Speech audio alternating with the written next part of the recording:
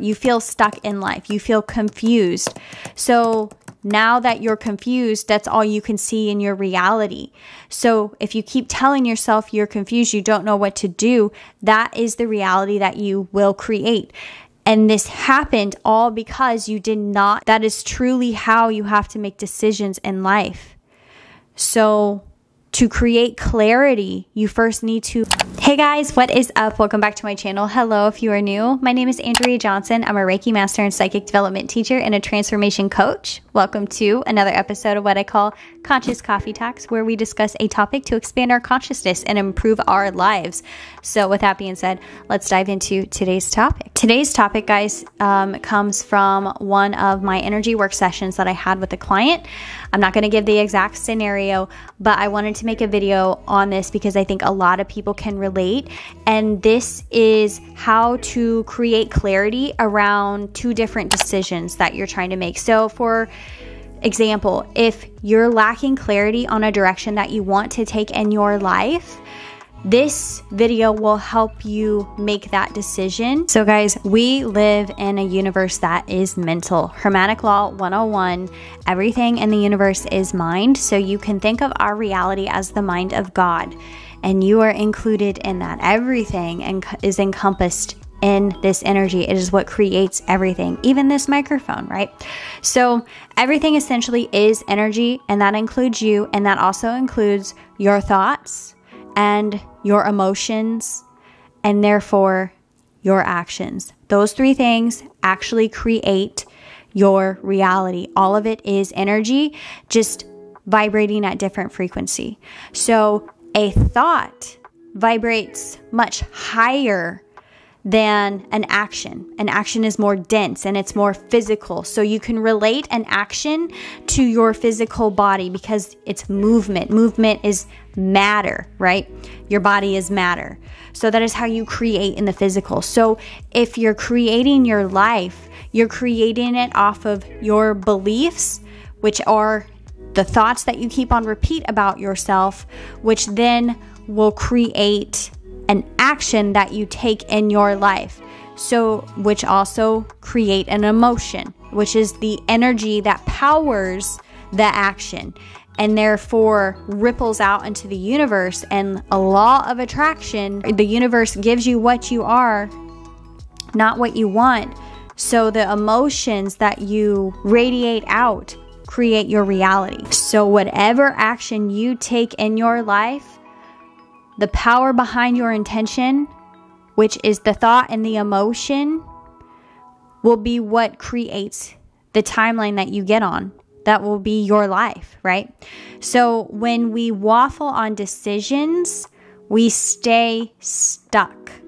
We pretty much stay stuck because we see two different paths in life. So for example, let's say that you were in a relationship with somebody and you then thought that you guys were not a good match for one another. You thought that you were not adding value to one another's life, that it was a toxic relationship because of X, Y, and Z. Whatever you were telling yourself of why it wasn't working was the energy that was being created, very low level, right? So you decided to leave because things were not working out.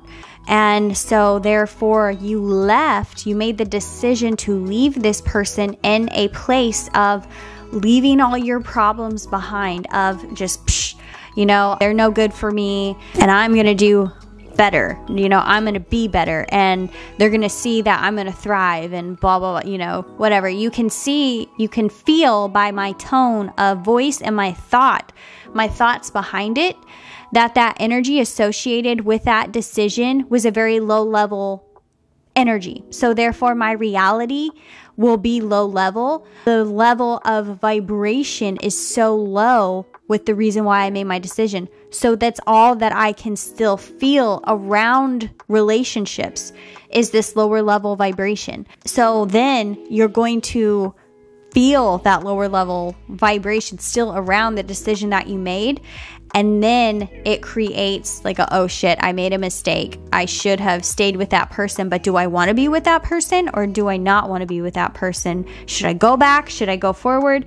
And then so you're stuck in the middle of this decision that you have to make now because you went back on the action that you've taken, right? You feel stuck in life. You feel confused.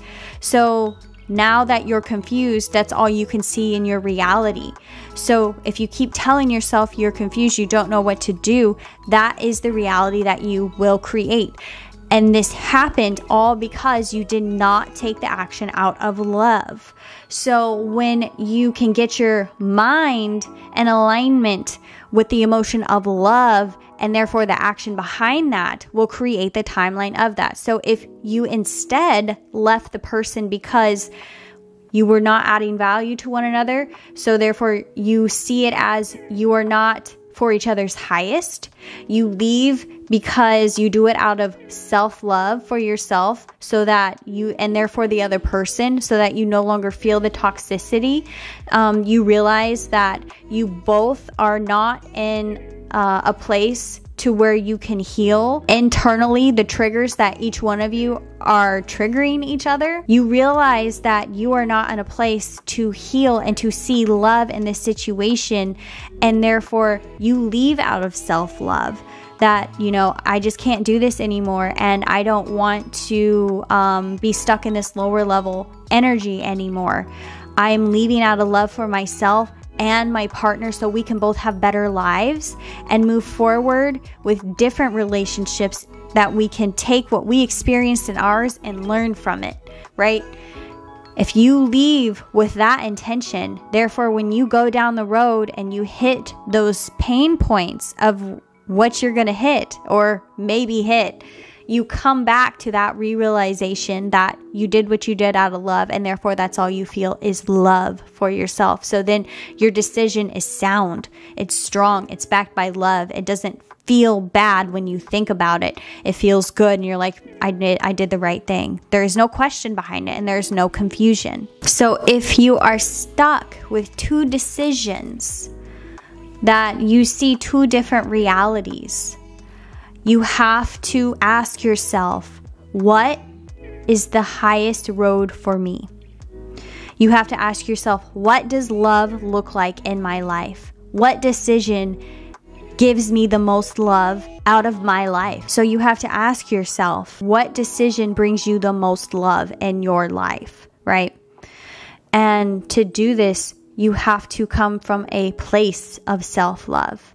That you have to do it for yourself and nobody else. You cannot make a decision that you feel like somebody wants you to make, right? So then you're going to make that decision and it will be for somebody else, and therefore you will find yourself holding resistance around that and being like, I didn't live for me. I didn't do it for me. I did it for this other person because I felt like it was better for them. When in reality, that's not the case. And a lot of people do this. They make choices for other people rather than themselves because they're trying to please other people. They think with pleasing other people that it will bring them love, but in reality, it only takes it from you. You end up feeling resistance. You make decisions out of self-love, and therefore it creates the reality for everyone else involved. It is always the best decision to make. So you're being called to make a decision from self-love, and therefore creating love in your reality for yourself and the other person. So you could have taken either decision and it still would have been the correct decision, because the frequency in which you would have took the action or made the decision would have been a reality out of love. You have to come to a place of self-love. You have to first work on you, because this is what originally should have happened. You have to work on the relationship you have with you. Until you fix what's in you, your problems will follow you in your reality. It is an illusion that we can leave relationships, towns, jobs, whatever it so may be, and it solve our problems, because the problem was us to begin with. It is our mindset. We were not in alignment with love. That is truly how you have to make decisions in life. So to create clarity, you first need to find where you are out of alignment with love, and then make the decision of what you want in your life. What does love look like for you? There is no right or wrong decision, guys. It's only the energy we make the decision in that creates our reality. And the higher the frequency of the emotion, which the highest is love, the greatest reality we can create for ourselves. Secret of the universe, guys. There is no right or wrong. Everything just is, and it's all frequency. What do you want to experience? Do you want to experience love? Then you have to create it for yourself. Do you want to experience fear? Then you create it for yourself. Yes? So guys, with that being said, if there are issues that you're running into in life, please drop them in the comments. I would love to make videos over things that will help you. Because this is what I do in my Reiki sessions. This is what I do in my energy work sessions. This is what I do in my coaching sessions. I help you or my clients be able to shift and work through the energies that you're currently in to that of a higher frequency, to that of a higher way of thinking. So then you can create a reality around that, whether it's through energy work that we move energy in the body, and then we go in and do the mindset shifts to get those lower level energies to leave and to stay left, if that makes sense.